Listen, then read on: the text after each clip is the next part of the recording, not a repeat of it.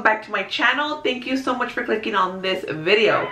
Now if you're new, consider hitting that subscribe button, and of course don't forget to give this video a like if you are enjoying this series. Actually, the series has now come to a conclusion, so happy Halloween everybody, and welcome to night number 13 out of my 13 nights of fright. If you're new, you can catch up on this series in this playlist right over here. You can check out last year's.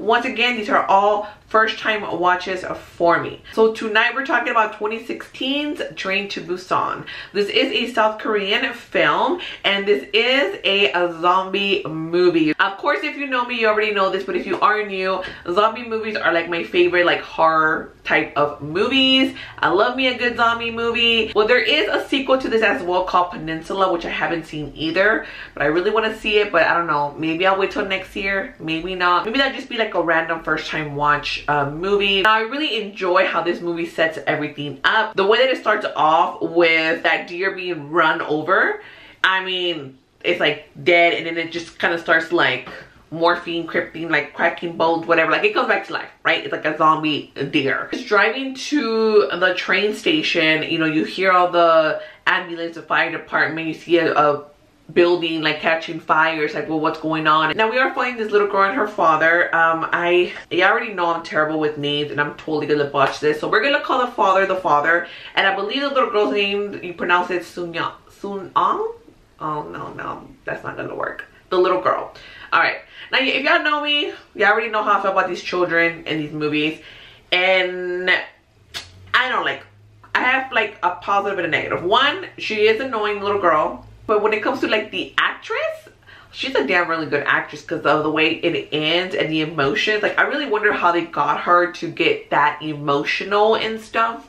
They're at the, like, she's a really good, damn good actress for being such a little girl. All she wants for her birthday is to go visit her mother in Busan. The dad is his hedge fund. He's just a workaholic. He really doesn't care about anybody but himself. You know, he does love his daughter, but you know, he just, it's all about work. Dear viewer, if you have never seen this movie and you're wondering what kind of zombies we're dealing with here, well, we are dealing with some damn fast ass zombies here, you guys. These are not the very like slow dragging, like where you can actually like maybe power walk your way to freedom. No, you need to be fast, like whoosh. And they're like hoarding zombies, almost kind of like the 28 days, 28 weeks later. They're fast moving, like they will jump on you, okay? And when you get bit by these zombies, you actually do pretty much immediately turn into a zombie as well. So some of you are probably like, can this movie really be any good if we're just on a train? No, you guys, it's really good. Like, this is a great freaking zombie movie, you guys. Like, it's not just like an action-packed zombie movie. There's actually a story, there's actual character development, there's character arcs that go within it. If you are a fan of zombies, like, this is a must watch for you if you haven't watched it yet. You have the subtitles, but of course you could always dub it. I saw it in the original language and just had the subtitles, which was fine. I kind of almost want to watch it in dub just so I can kind of see more what's going on the screen. That way I'm not like missing stuff because I'm reading it. We have the dad, who is basically somebody who's just looking out for himself, for his kid, doesn't really care what's happening to the other passengers, which I can totally relate, because that would honestly be me. I'm not even going to lie about that. I'm gonna be like, no, well, I gotta survive, my people gotta survive. I don't know you, stranger. When it comes down to stuff, you don't know. I mean, I know, but yeah, I probably don't know. You'd probably be the most ruthless person out there. And then we have I don't know, what should I call him? We have the awesome guy, okay, because he's my favorite character with his pregnant wife. They're what the little girl wishes her family would basically be, because when she kind of comes upon them, she's like drawn to them. And it's just the caring, loving father who she wishes her father would be, and obviously he's not.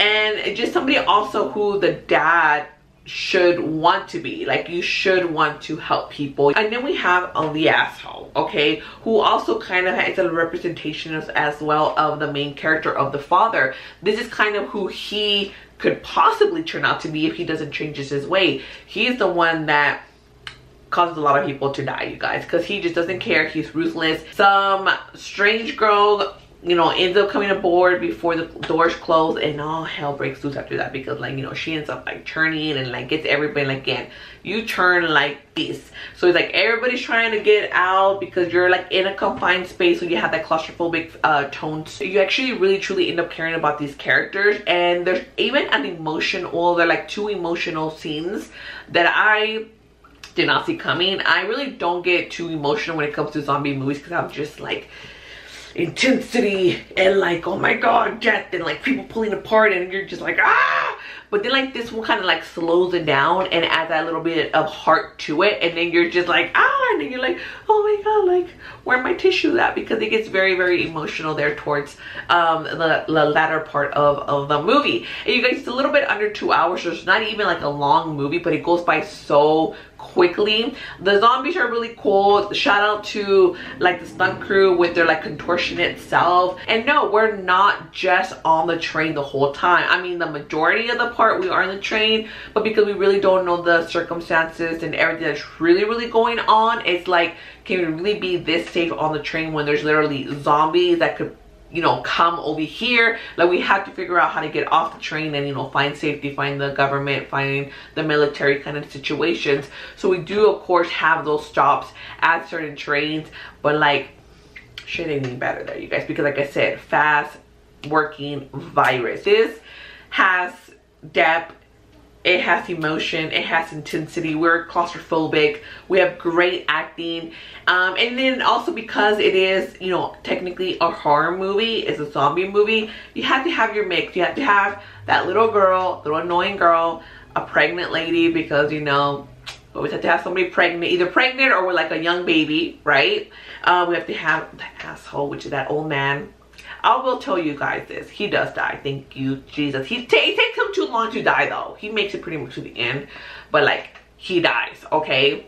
We got everything, like everything you would want, like all the cliches of a horror movie or people, characters, they're kind of in here, but they're not just like thrown in there just to be thrown in there, you know? It's like there's a purpose for everything. The writing, the directing, the look, the feel, the style, the music, everything was so good, you guys. Like, I swear, like, this is one if not the best zombie movie. If you haven't already, give this video a like, subscribe to the channel if you haven't yet, don't forget to hit the notification bell so you'll be notified each time that I post something new. So obviously, you guys, I am giving a Train to Busan a large popcorn. It's a great freaking movie. Comment down below, what is your favorite zombie movie? If you've seen Train to Busan, what did you think about it? Did you like it? Did you love it? Did you hate it? Was it just not for you?